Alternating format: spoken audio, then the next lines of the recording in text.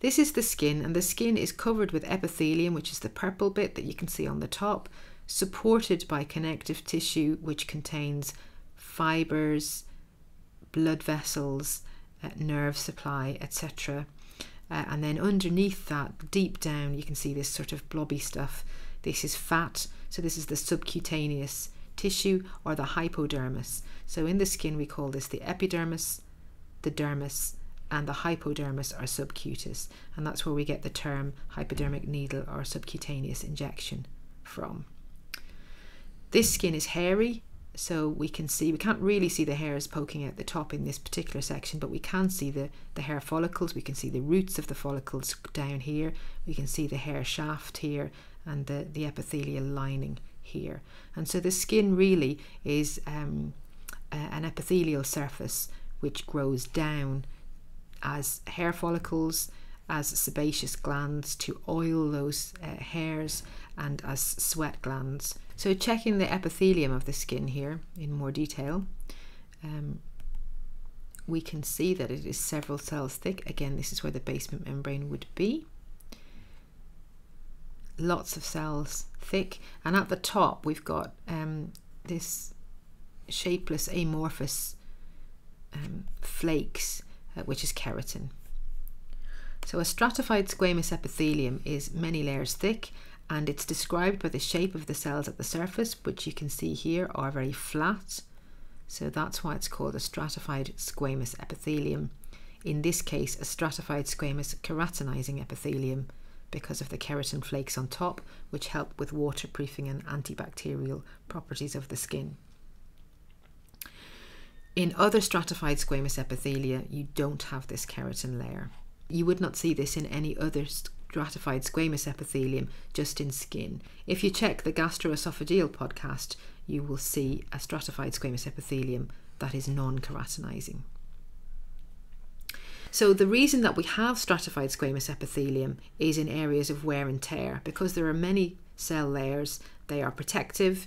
In terms of the skin, the addition of the keratin provides waterproofing and provides some further protection against microbes. But in general, a stratified squamous epithelium is strong and tough, and so we find it on the skin on the outside of our bodies, but also inside our oral cavity, and for the esophagus, again another area of wear and tear. So we also find it in the anal canal and in the vaginal canal, again all areas of wear and tear. In terms of the epithelial cells in this layer, in the skin, they're called keratinocytes, but as well as keratinocytes within this layer we have three other cell types. One type that sits along the base, which is the melanocyte and provides us with the pigment in our skin. Merkel cells, which are slowly adapting receptors in the skin as well. And in the higher up layers of the skin, we find dendritic Langerhans cells, which are antigen presenting cells. Underneath the epithelium we find the dermis, and that's mostly connective tissue, which is mostly collagen fibers. You can see them here, and few cells. That's characteristic of connective tissue, to have few cells and lots of fibers. And as we age, we produce fewer of these collagen fibers, and that's why our skin becomes saggier and more wrinkly as we age. So here we've got something that's grown down from the surface. You can see, because it's purple here, similar colour, this is epithelial. And then you see these sort of bubbly cells here with a nucleus and a very bubbly cytoplasm. These are sebaceous glands producing sebum, which is the sort of waxy oil that coats our hair. And then you can see in low magnification, you can see how many of them there are. They're quite a lot dotted throughout. So each hair follicle will have at least one sebaceous gland feeding into it. You'll also see sweat glands. So here's one here. Again, a similar colour to the epithelium. This is where the sweat gland would open out onto the surface. The duct is disappeared somewhere in a different section, not in the section we're currently looking at, but the gland itself is down at the bottom here. And again, you can see epithelial cells lining lumens. It's a coiled duct structure, produces sweat, which comes up through a duct and out onto the surface. And the other thing that we can see, hopefully, is when you look at the hair follicles themselves, they've usually got a piece of smooth muscle that attaches to them, like this here. And this is the erector pili muscle, which helps the hairs to stand up when it's cold. And there's another one here as well.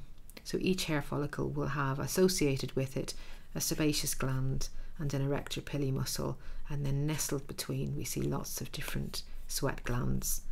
There's a sweat gland there, and there's part of the duct of a sweat gland here. In summary, the skin is composed of 3 layers: an epidermis, which is a stratified squamous epithelial layer which is keratinized.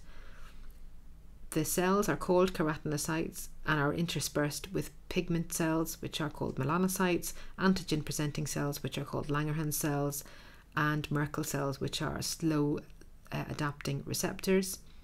Underneath that, deep to that, we have the dermis, which is mainly connective tissue, collagen fibers, and the fibroblasts that produce them. As well as that, the dermis contains the appendages or the epithelial downgrowths, which are the hair follicles themselves, the sebaceous glands, and the sweat glands. Each hair follicle is also associated with an erector pili muscle, and then deep to that is the fat tissue, the subcutaneous fat, or hypodermis, and that's the skin. Thank you for listening to another podcast brought to you by School of Surgery. Remember, you can follow us on Facebook at School of Surgery, on iTunes, on Podomatic at schoolofsurgery.podomatic.com, and finally by searching School of Surgery on YouTube. Thank you very much, and see you next time.